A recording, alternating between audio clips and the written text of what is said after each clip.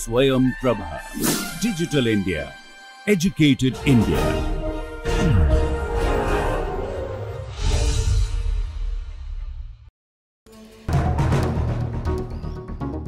Jnanam Paramam Dhyayam. Knowledge is supreme.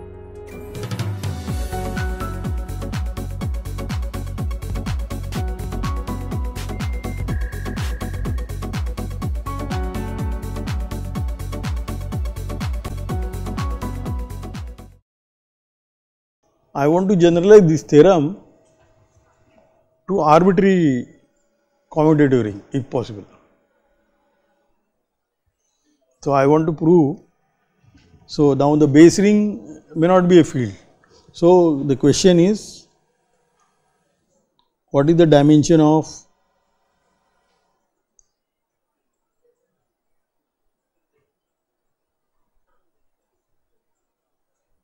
a polynomial ring in n variable over arbitrary commutative ring. Array is commutative ring.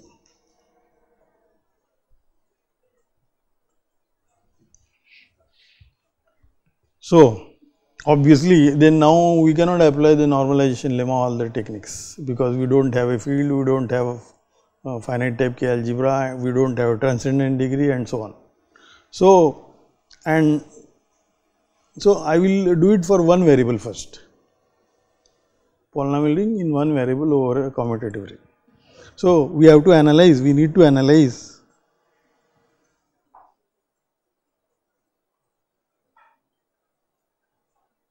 the situation like this first.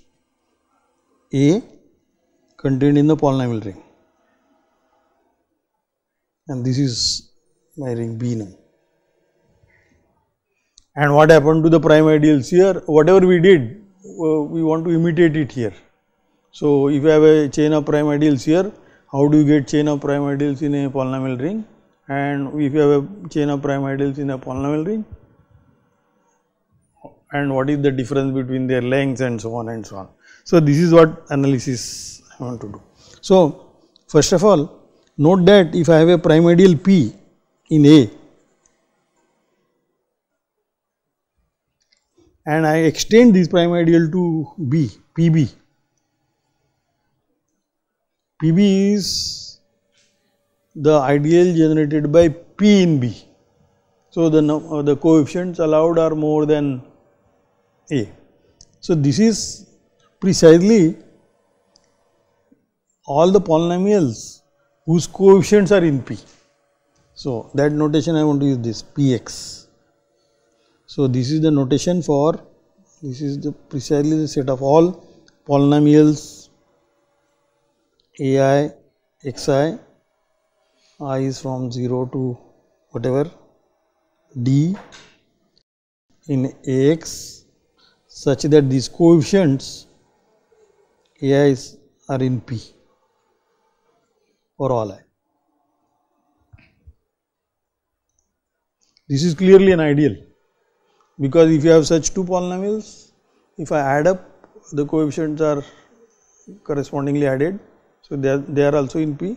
If I multiply by arbitrary polynomials, then the new coefficients will be in the ideal generated by the coefficients of this. So, they are in P. So, this is clearly an ideal.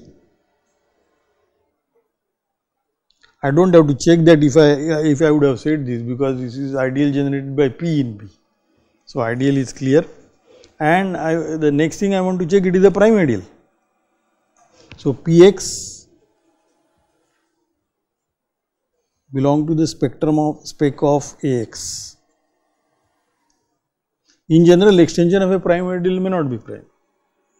So, and as I keep saying, the only way to check ideal is prime in the ring, you go mod that and check it is integral domain or not. So, we have this Ax, A may not be an integral domain, but here when you go mod it, Ax by Px,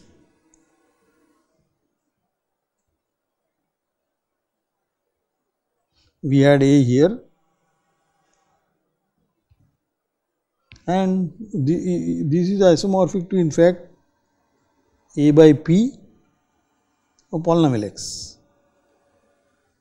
Now the new base ring is A by P, and this ring, this residue class ring is nothing but the polynomial ring or a residue class ring of P. This is an integral domain.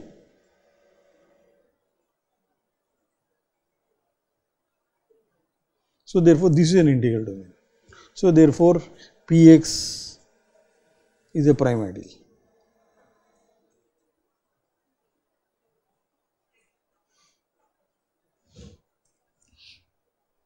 And note also that when we had P prime ideal here, we went to prime ideal here.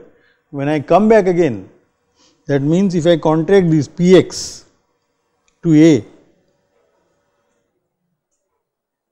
I get back P.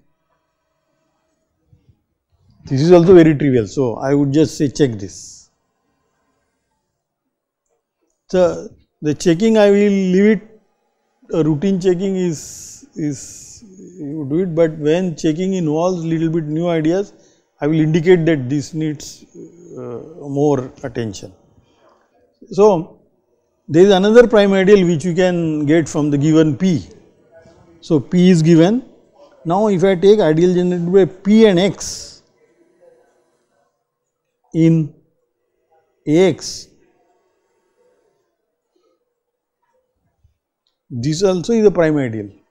That is because when you go mod Ax mod ideal generated by P and X, so this ring is nothing but isomorphic to A by P.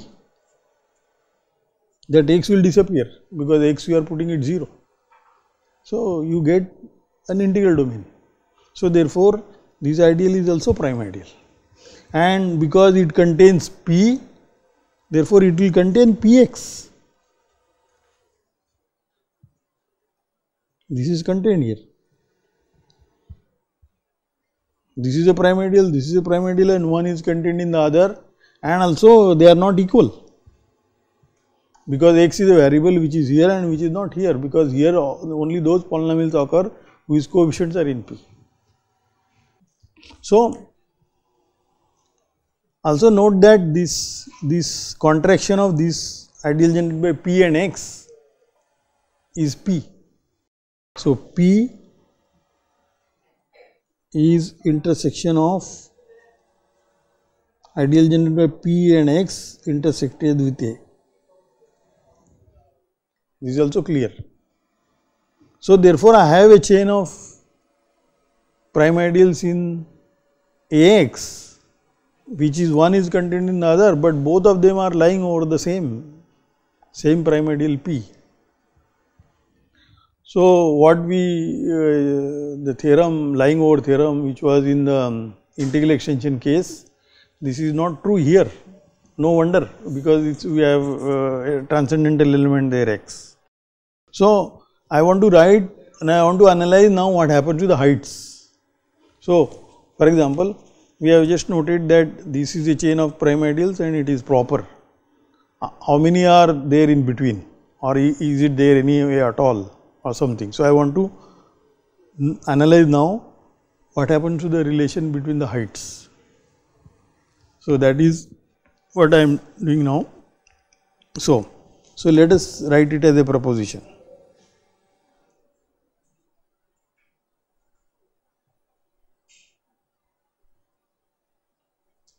Okay, right now our base ring is arbitrary commutative ring. So the notation I will use now, given a prime ideal P, we have a residue ring A by P, residue class ring A by P, and also we have a localization A localized at P. And this is an integral domain. So A to this is a natural map, this is an integral domain. So it makes sense to talk about that quotient field of A by P. So this is a natural inclusion here. And on the other hand, we have this local ring, and whenever you have a local ring, you have a residue field. So there is here AP, the residue field is AP by PAP. This is a local ring with maximum ideal precisely generated by P. So this is a residue field. So these two fields are same, isomorphic if you like, because see this field you have got by inverting all the elements here, and this field we got by going modulo this. So exactly the elements which are outside P we have inverted. So these two fields are same. So the residue field at P, so this I keep calling residue field at P. So the residue field at P is the quotient field of A by P. So residue field at P is same as quotient field of A by P. Okay. Now I wanted to write down the proposition which will relate the prime ideals of Ax and prime ideals of A and their heights. This is what I want to do. So start with the prime ideal. Let Q be a prime ideal in Ax.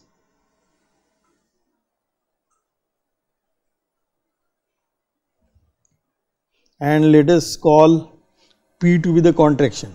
P is the contraction of Q to A.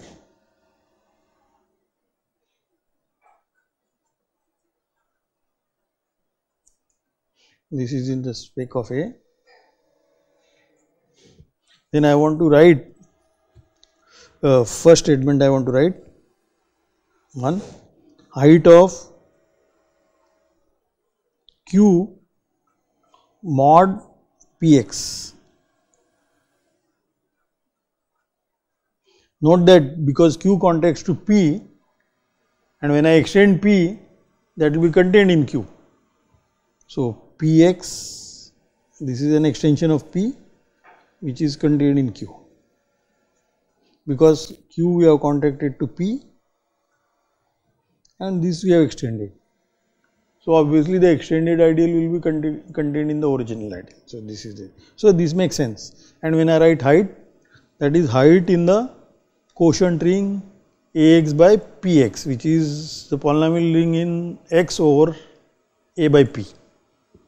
So this height plus transcendent degree of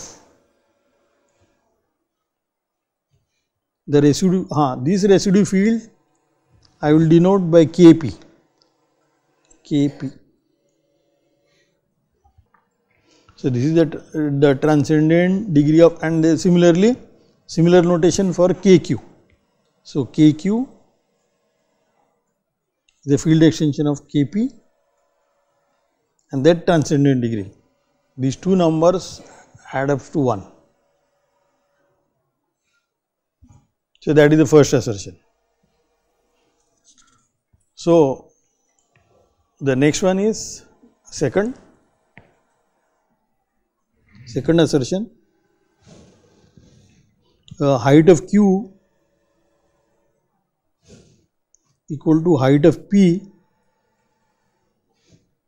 plus height of Q mod Px.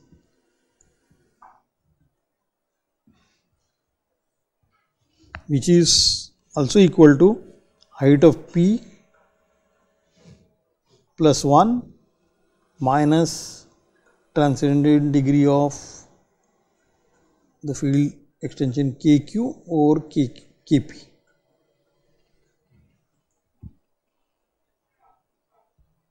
So first of all note, if I have this 1, if I would have proved 1, that is this plus transcendent degree of Kq over Kp is 1, then this height will be 1 minus this transcendent degree, and then this equality will follow from 1 because height P is same, and I have just replaced this height Q mod Px by 1 minus transcendent degree. This equality just follows from 1.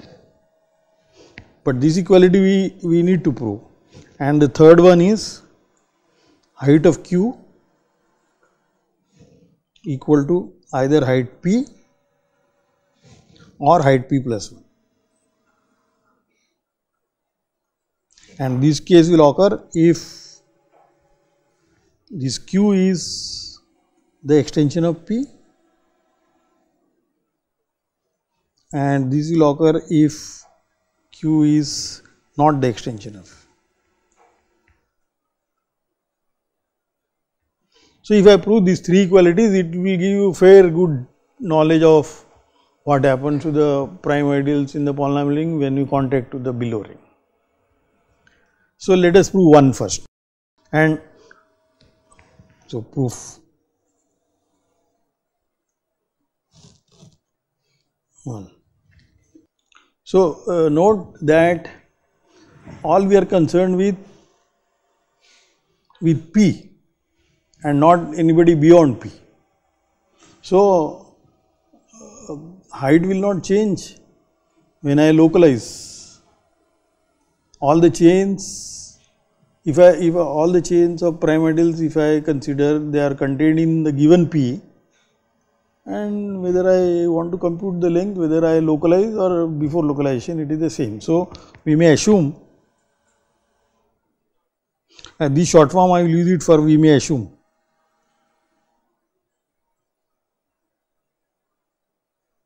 A is local with maximal ideal P.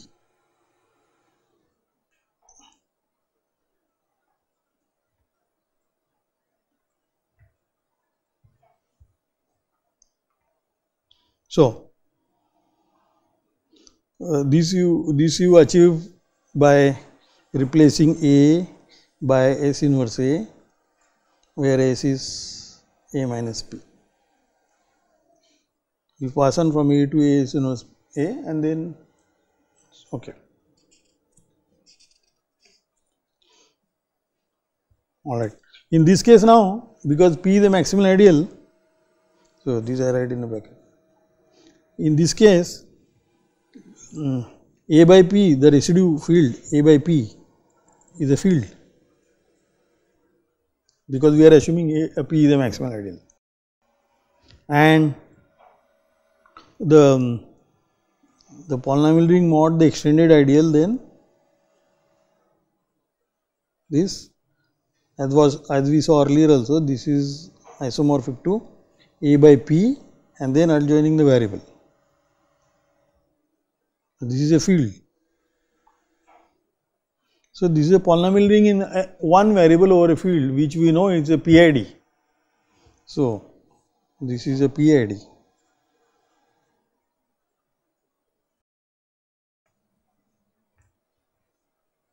And we are considering the ideal Q mod ideal generated by extended ideal by P.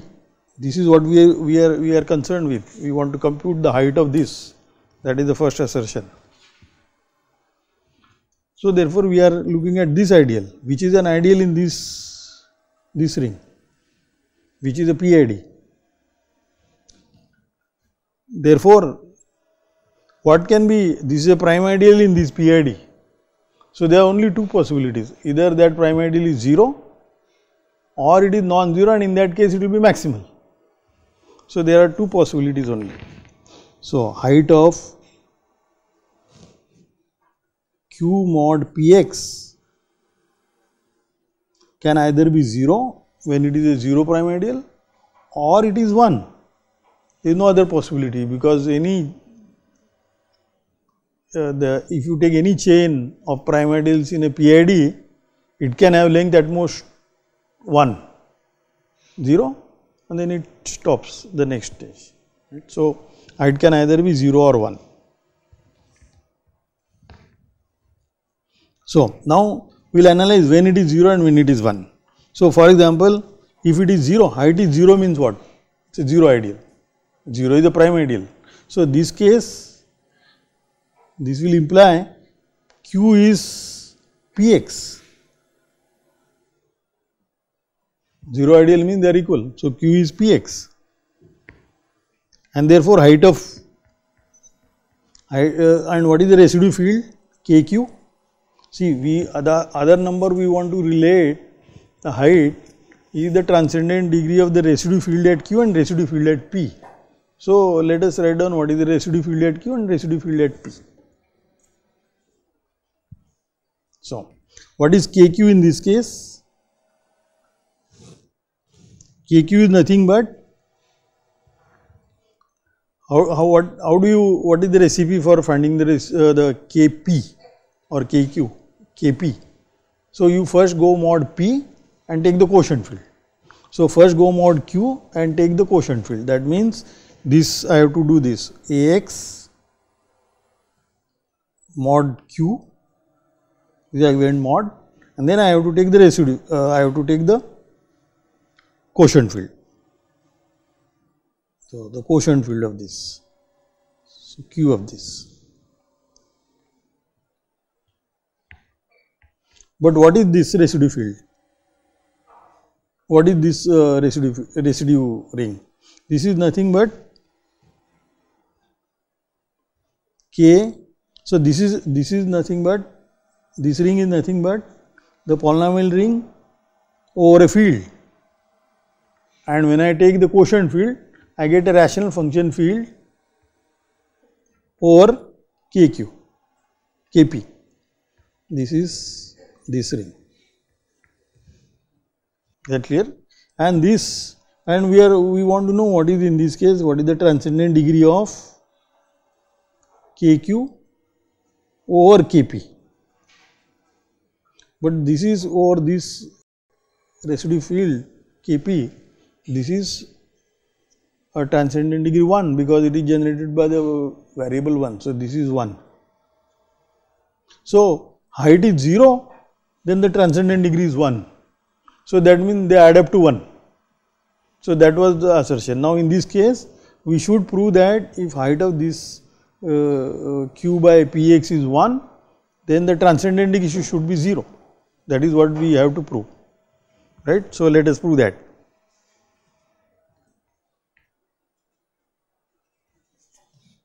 So, now we are in the situation where height of Q mod Px is 1.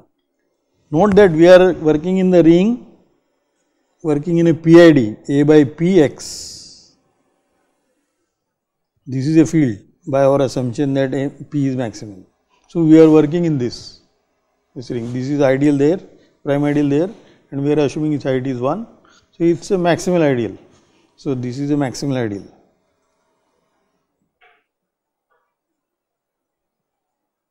In this ring, in this PID. And you know very well that the ideals are principal. So, it is generated by one polynomial, the minimal polynomial, right. So, there exists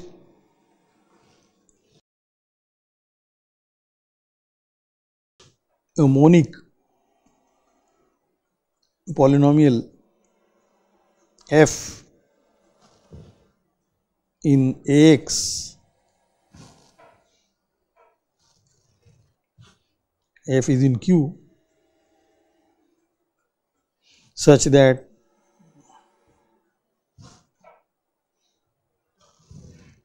Q mod Px is generated by f bar, where f bar means you read this polynomial f mod P.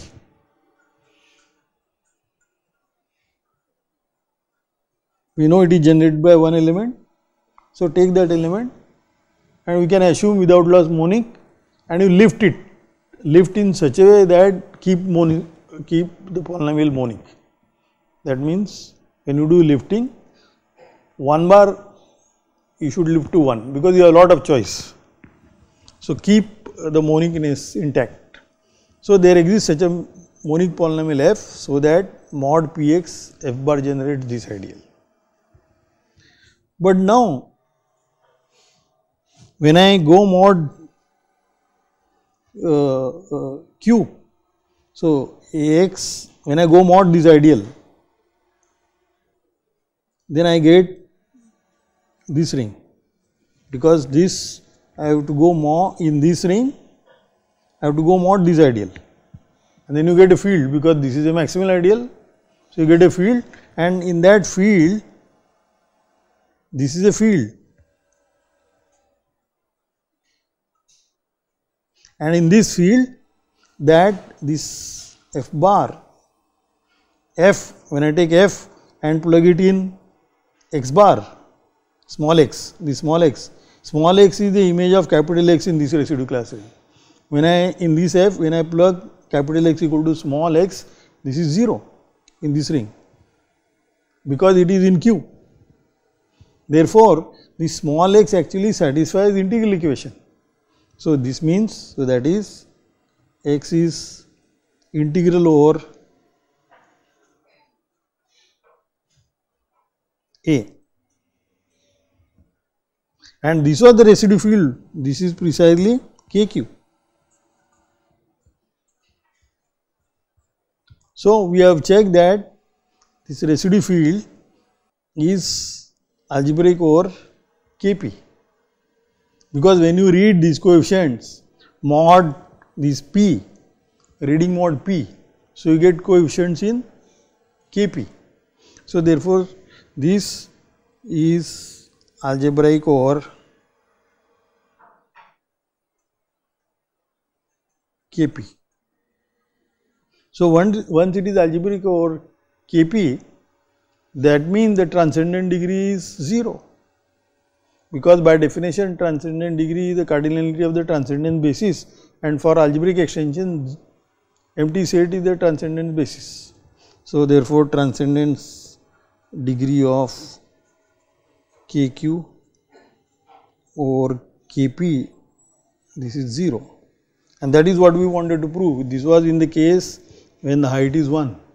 So, our first assertion was when you add up the two numbers, that is height of Q mod Px and transcendent degree of Kq over Kp, the sum should be 1.